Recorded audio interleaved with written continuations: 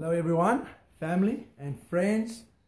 We've just basically finished the worship on we had an awesome time, a divine encounter. We do this every Friday, 1 o'clock at our house in Edenvale. So if you ever want to join us, come and join us here. We're excited, although you've got a book, otherwise you won't get in. But we don't like to have too many people because we really want an intimate time with the Lord Jesus and we want to encounter the Lord. So we call this a divine encounter. So we've just finished the worship. I've never done a live one after the worship like this, or we did it back in 2015, but I just felt that I need to do this on Facebook. So if you join us now or later, God bless you, and may the Lord bless you, because the Lord is, I just want to share a testimony of this week, what the Lord did for myself and Miriam and our son Daniel. And because we've been in a fight for the last week, we've been in a fight over Daniel's health, and we've had such a difficult time with Daniel.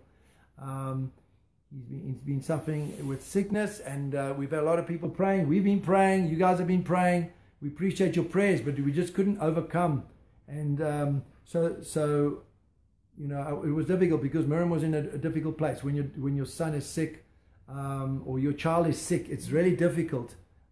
Because you're getting attacked emotionally, and she's not sleeping at night. I'm not sleeping at night. Literally, maybe 2-3 hours sleep a night for the last week or so. So, anyway, what I can't remember what night this was, but anyway, one night this week, I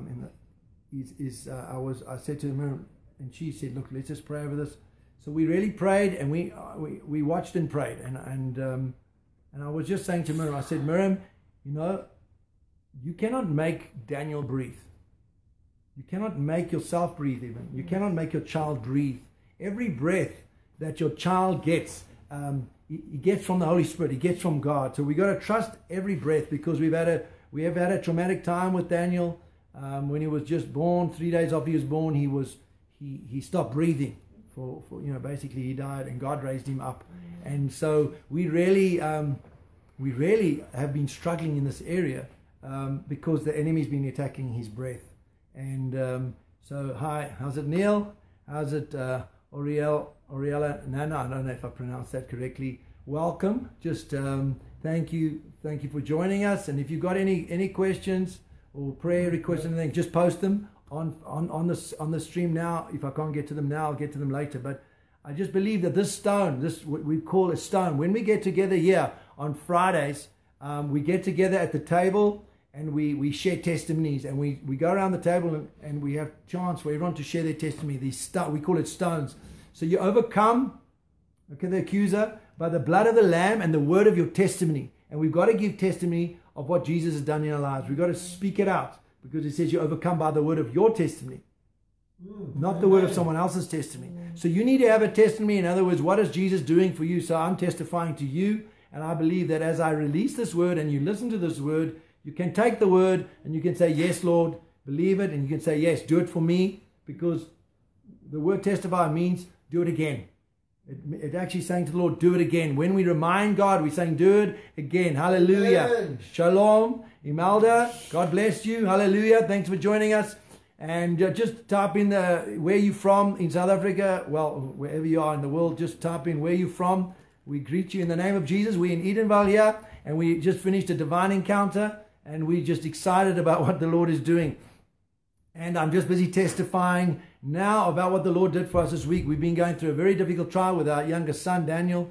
And we've been trusting the Lord for his healing. We've been standing and we've been praising the Lord for that. And so what happened was we were really getting discouraged, because it was going on. And we weren't getting sleep. In fact, what was happening is it was getting worse. Hallelujah. Hallelujah, welcome. I see you from Cameroon. Oriel, hallelujah, welcome to Cameroon. Hallelujah. And it was getting worse. You know, when you pray and things get worse, what do? Okay, so now we're going to look at what we do. So what the Lord has taught us to do is, first thing is always repent. But sometimes you can't even repent. You don't even know what to repent of, because you're just so full of nonsense. When I say nonsense, full of unbelief, full of darkness. You're feeling terrible. You don't feel very spiritual. You can't feel the presence of God. You're feeling discouraged. You know that the Lord loves you. I really know the Lord loves me. But I'm thinking, like, what else must we do? we've got people praying. We are praying. We are praising the Lord. We're doing everything we know how. And then the Lord, we stopped everything. This was about 8 o'clock at night. Okay, we stopped the bus. And Daniel had just had a major coughing fit. He was coughing and he can hardly cough, and then he chokes.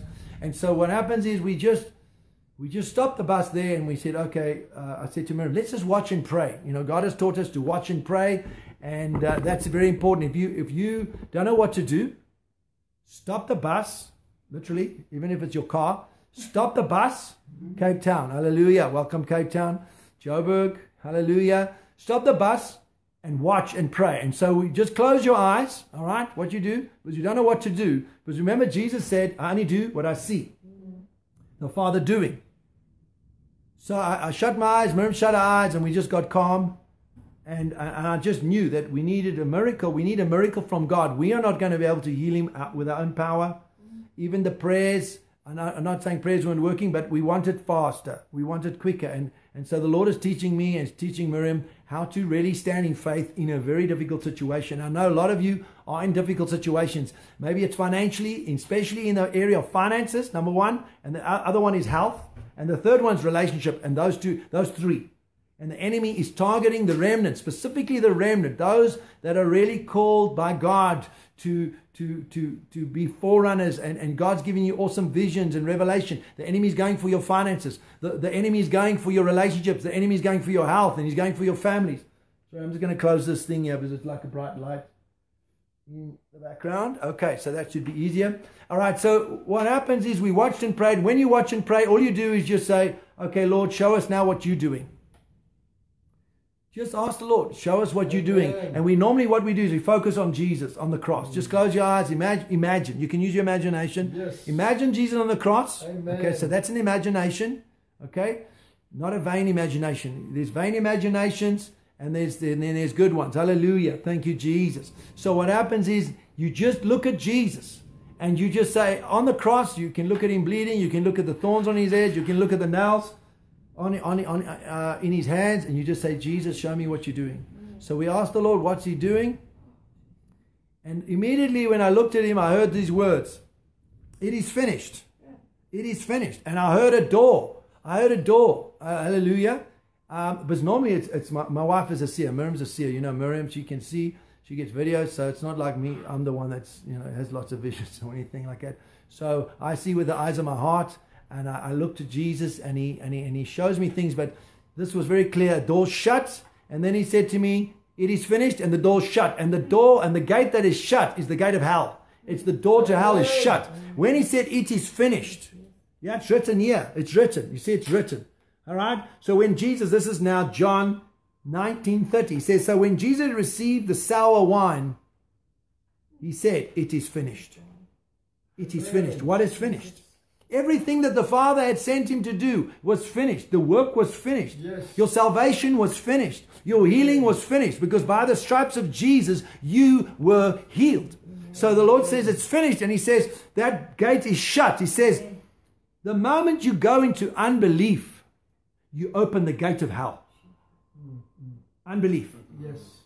So this was amazing, because a few days before I'd released that song, from Bethel, raise a hallelujah. And that testimony there was all about the spirit of unbelief that appeared before Jonathan in his heart. He could just see this huge giant of unbelief. And the Lord said, raise a hallelujah.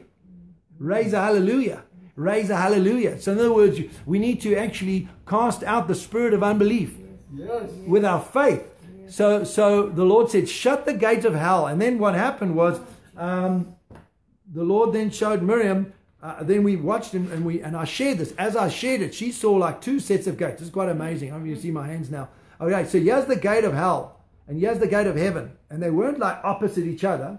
They were like this, like a corner. Okay, so you can see like a corner like this. So the moment this gate opens, the gate of hell, this gate can't open.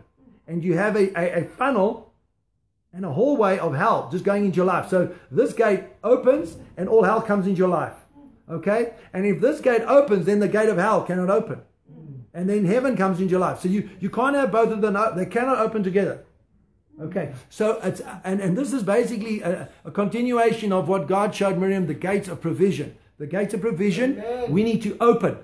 The gates of hell, we must shut. And Jesus said, the gates of hell shall not prevail against the church of Jesus Christ. The gates of hell, the gates talks about government. The gates is the government of hell. So Jesus finished the government of hell, and he overcame basically death, hell, and the grave at the cross. Right there. Death, hell, and grave was overcome for you and for me. And so he's just saying, shut the gates. Shut the gates. Shut the gates of hell right now. So today, I just want to encourage you to shut the gates of hell. So we're going to do it practically. I'm going to pray with you that you can shut the gates of hell over your family, over your health, over your finances. And he's also told us you can go to our website, or you can go to Google and just Google shutting the gates of hell over your city. And you go to an article where we're talking about shutting the gates of hell and how to do this, shutting the gates of hell, and stop forwarding all these negative emails and WhatsApps and Facebook posts. We must open the gates of hell. Do not open the gates of, we must shut the gates of hell. We must open the gates of heaven. And the problem is, we're trying to do both. You have to decide which one you want open and which one you want closed. So just before I pray, I just want to share this valuable part with you. We were giving him like vitamin C, and there's a lot of healthy things we were giving him to build his immune system, and he was like refusing it because he didn't want to take it. He's only 4 years old. So I was really in a situation, I think, what happens if he doesn't take it? And the Lord basically saying to me, then I can heal him. Do not trust in the medication. Let me tell you. Do not trust in doctors. Do not trust. I'm not saying don't go to doctors. Don't give your children medication. I'm not saying do not trust in them. Do not put your trust in them. And the Lord showed Neil a vision that tied into this the day before he was praying of us. Or the 2 days before that, he prayed and he over us, and he saw that a strong hand was lifting up like a corner of a tent, and inside, then the gates of, it was like opening a gate of hell, and all these demons were coming in. But it was the strong arm of the flesh. And I thought, what is that? And then the Lord said, you're trusting in the arm of the flesh. Do not trust in the arm of the flesh. Do not trust in medication. Do not even trust in vitamins. I'm not saying don't have them, but do not lean on them. You can take them and say, Lord, you're the healer. No doctor, no medicine, no food can heal my child. Jesus didn't walk around giving people medicine. Yes. He walked around giving people vitamins and all kinds of things, as good as they are. And I'm fully for eating healthy. But there's sometimes the enemy, when he's attacking you, it's not just something that you need to actually balance your diet. It is something, it's demonic. Amen. And what happens is, you don't care what you eat, how much vitamin C, you're not going to cast out a demon with vitamin C. Okay, so I'm serious. I'm 100% for vitamin C. So you must know, this is spiritual, this is natural. And I believe it's 100% natural, 100% spiritual. But if you just go the natural and pray, it's not enough. Mm-hmm. Did you hear that? Yeah. If you just go the natural route and pray, it's not enough. Mm-hmm. So since when is prayer not enough? Well, Jesus said that the prayer of faith will save the sick. So praying alone will not save you. The prayer of faith will save you, and then thanksgiving, praise, and worship. So he was saying that the arm of the flesh, where we opened the door over our child, was because we were actually trusting in the medication or the vitamins and everything we were giving him, as good as they are. So we repented for that. And we stopped that nonsense, and we repented, and we asked the Lord to fill us and deliver us from unbelief. Amen. And fill us with faith. And then we raised another hallelujah. And this is the fight that we've been having this week. So I just want to encourage you just to do that. So we're just going to come to the Lord, and we're going to ask him to show you now what he's doing. So close your eyes wherever you are. Yeah, you guys, close your eyes. Lord Jesus, we come to you, and we ask you to show us what you're doing over our families, over our health, over our finances, over our relationships. In Jesus' name, even over our ministries. Just close your eyes and look. Look at him. Look at him. Look at him. What do you see Jesus doing? Just wait on him. Let's just wait on the Lord. We wait on you now. Holy Spirit, we wait on you, and we ask you to open our eyes now. Open our eyes. In Jesus' name. In Jesus' name. I ask you to show us right now what you're doing for people even watching this right now, Lord. Give us a clear vision. Give us a word in Jesus' name. Hallelujah.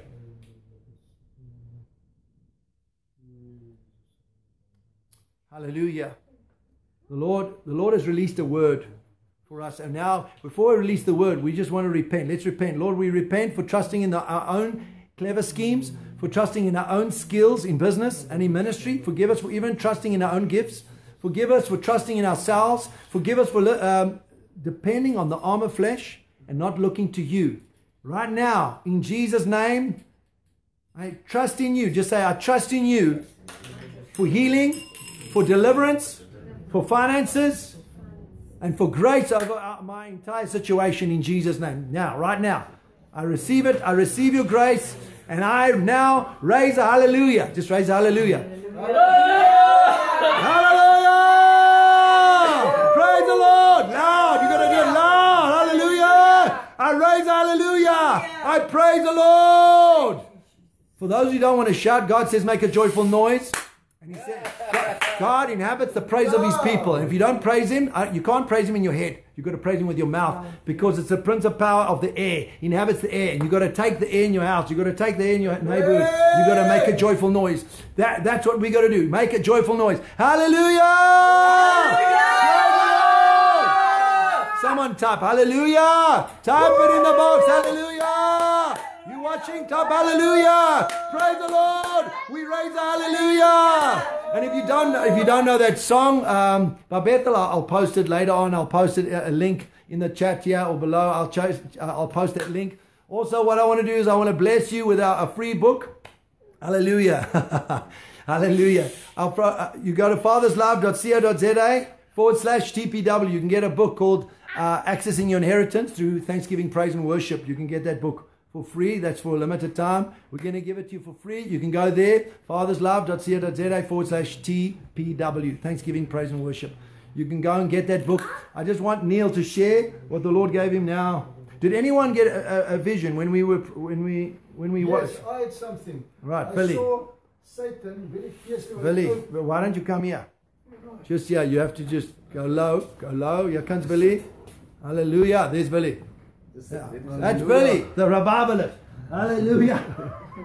Sit here where I am. Good position, say. There we go. There we go. Thank you, Jesus. Okay. Hallelujah. I saw a vision when one was talking about the door, gate of hell opening and the gate of heaven opening. I saw when the gate of hell was open, Satan felt very welcome, and he came walking out like in his very satanic form, majestically, with his 3 pitchfork in his hand, and he came out to destroy. And he was very, very like vicious looking. And then when the door was closed, he had to retreat. And then I saw Jesus coming out with a big smile on his face, with the glory around him when the door of blessing was open. And I saw Jesus coming out with a big smile and glory on his face and a light around him shining out. And he came out with power and majesty and glory to come and bless his church and to come and bless his people. That's what I saw. The devil on the one side coming out with his fork to destroy. When the gate of hell was opened and when the gate of heaven was opened, Jesus came out with all his glory and power, and he had like a ball in his hand with shining like glory to impart it to his people, the glory to the body of Christ. Hallelujah! Just bless the people there. Thank you, Lord. Bless, receive it in the glory of God. Release the glory. Receive the glory. Receive the power. Yes, come on. Receive the provision. Hallelujah. Receive your breakthrough. Yes. In the name of Jesus. Yes. Hallelujah. Take what Jesus has for you and resist and refuse what the devil has got for you. Yes. Receive the blessing of Jesus now. Yes. In the name of Jesus. Yes. Hallelujah. Thank you, Lord. So what is awesome with that is that the devil has a 3-prong approach: steal, kill, and destroy. That's his fork. John 10:10. That's the fork of the devil: steal, kill, and destroy. A 3-prong approach. So we now resist. Come, let's resist. We resist poverty. in Jesus' name. We resist infirmity and sickness in Jesus' name. We resist disease in Jesus' name. We resist strife in Jesus' name. Hallelujah. And we release the glory of God in our families. We release unity in Jesus' name. We release peace over our families in Jesus' holy name. Hallelujah. Okay, over to Neil. Neil's got something to share. Hallelujah. He had the hot seat. This is spontaneous, by the way. Yes. We didn't plan it. Yeah, we didn't plan this. Okay, the way it works around here is during the worship, the Lord just shows us stuff, and it's amazing how every time it all just comes together. It's all the same thing. So when I heard Warren speaking, I got so excited because during the worship, I heard the Lord say, "It's all about the resurrection." It's all about the resurrection, because at the resurrection, you've heard it already. He just said it.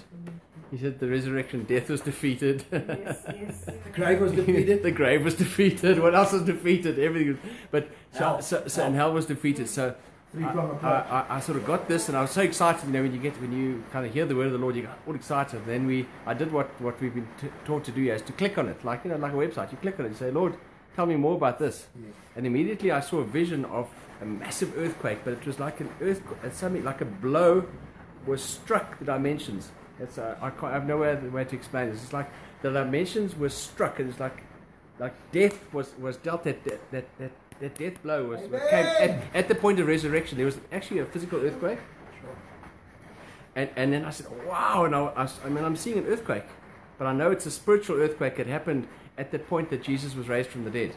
It was lovely. And then I clicked for more. I said, "Show me more." And then I saw life. I literally saw life force explode from where this rupture had happened between. This is a kingdom breaking in, actually. It's the kingdom of God breaking in. So there was this life force that just erupted. It's no wonder there were graves. There were people walking all over the city that were raised to life. It was like a foretaste of the rapture. It's just they couldn't help themselves. There's so much life around, you just come alive. Out of the grave. So I just I was just so excited that you can hear. I'm quite excited. That it's all about the resurrection. Yeah, in the beginning. Okay, of over the church, to Warren. Warren wants to talk. That's Neil. That's, Yeah, by the way, bye. it's Neil. Bless you, Neil. All right, so, when they started preaching in the beginning, what did they preach? They preached the resurrection. They preached the resurrection. Yes. So you're preaching the resurrection. Yes. So because of that, hallelujah. How's it? I see Conrad is on the line. Hello, Conrad or Christelle, I'm not sure. Hallelujah. Praise the Lord. Welcome. Hallelujah. Hallelujah. You can share this. Please. Hail Jesus. The hail. It's trying to hail. We just stopped the hail now. In Jesus' name, we stop the hail. When the hail comes, you stop it and you say, "Hail Jesus. Hail Jesus. Hail Jesus. Hallelujah. Oh, hail Jesus." We bind the hail. We say, "No hail over this place. No hail." Jesus. God said this week, we make the weather. We're not under the weather. We make the weather, and we don't accept hail on your property in Jesus' name. It's part of the curse, and we don't accept it. We just say, "Lord, have mercy on us," and we bind the hail. No destruction in Jesus' name. And sometimes we have to blow the shofar, especially when it comes to heavy hail. We don't accept it in Jesus' name. So, hallelujah. How's it, Christelle? Hallelujah. Please share. You can share at the bottom. Hallelujah. Blow it! Hallelujah! That's Billy, the revivalist, is blowing his shofar. Come. Hallelujah! Blow that shofar, Billy. Yes.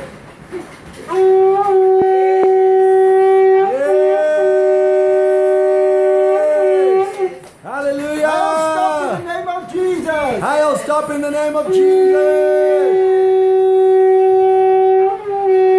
Yes! Hallelujah! Hallelujah! There he is. Hallelujah! So we praise the Lord. We got abundant rain, no more hail. And so we need to receive the resurrection right now. Because if the Lord says it's all about the resurrection, you must receive. So Lord, we receive. Hallelujah. Anita, welcome. Hallelujah.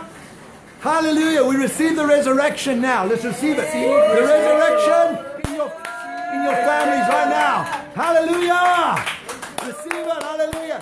Receive resurrection in your families, your businesses, right now in your bodies, your finances. Resurrection. Resurrection. Loose the angels of God right now. We loose the angels. Live. Abundant life in Jesus' holy name. Abundant life in Jesus' holy name. Hallelujah. Abundant life for you and your families. Hallelujah. We bless you in the name of Jesus. Hallelujah. God is good. All right, so we're going to, all the time, God is good. Have an awesome Friday evening, weekend. Breakthrough was here 2,000 years ago, nearly 2,000 years ago. And it comes, breakthrough is the resurrection. What Neil described is breakthrough, breakout, resurrection for 2019. Hallelujah. Thank you, Lord. Hallelujah. God bless you. Enjoy the rest of the evening. Hallelujah. Shalom.